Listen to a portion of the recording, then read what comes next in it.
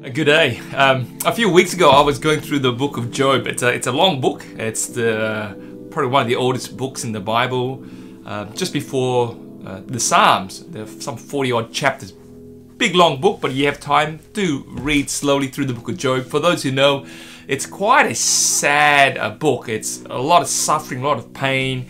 Long story short, there was this righteous man by the name of Job. He was like the most righteous man on the face of the planet, and God has this conversation with Satan. Satan wanted to test the people of the world, and God says, well, why don't you test Job, do what you want to do with him? And Satan's like, great, I'm gonna mess him up. And God says, yeah, but don't kill him. And of course, you read through the very first few chapters, Satan comes along and he starts destroying Job's property. He kills Job's children, and Job is really in a really bad place. And as you read through the book, Job's friends starts coming along with their little wacky theology, trying to explain what's going on. Job gets complaints from his wife, and it's pretty sad. But at the very end, Job begins to receive the blessing and the joy from the Lord.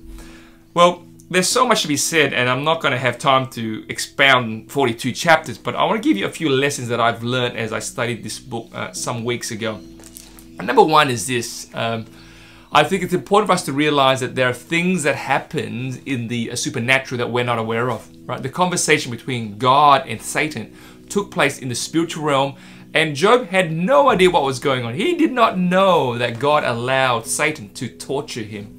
And I think for us, I think as Christians, we need to have this understanding that sometimes things that happen in the supernatural, we have no idea what's going on. So when suffering, when hardship, when the pandemic hits this world, don't try to explain it, because you know what? We just don't know what is happening in the supernatural. And obviously, Job did not know what was going on between God and Satan. We do not know what is happening in the supernatural. So that's a very good pastoral advice if we want to, I guess, comfort someone who is in a period of suffering and they want answers. Sometimes we just don't have the answer at all. Another lesson that I learned in this book here is that, you know, bad things happens to good people. Because the Bible clearly said that Job was a righteous man. He was a pure man. He was the most holiest man on the face of the planet. And he did not deserve to be tortured. He did not deserve to receive the suffering, but he did. And I want us to understand is that bad things do happen to good people. Just because you're a Christian, just because you place your trust in God, and just because there are verses where it says that God is your provider, God is your protector, and I get all those verses, but it doesn't mean that we're insulated from suffering. God suffered when He allowed His Son to die on the cross. So I believe that in our suffering, God also, who has entered into suffering, understands what we go through.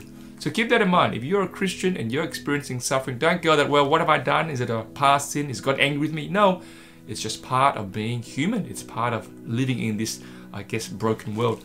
And the last thing I want to say here is that, you know what? We need to understand as Christians is that at the very end of the day, we will experience joy. All right? We will experience ultimate joy. There will still be blessing.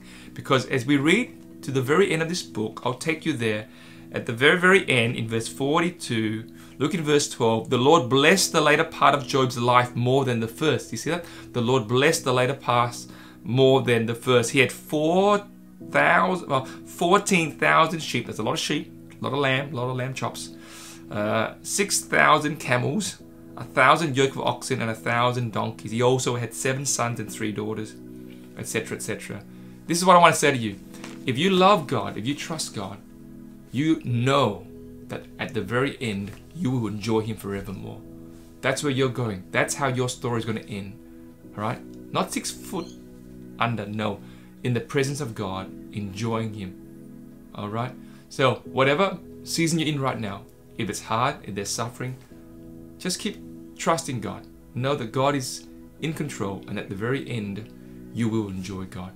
The joy is yours. Blessing is yours. All right. Hope that has been an encouragement to you. Thanks for listening. Okay, bye for now.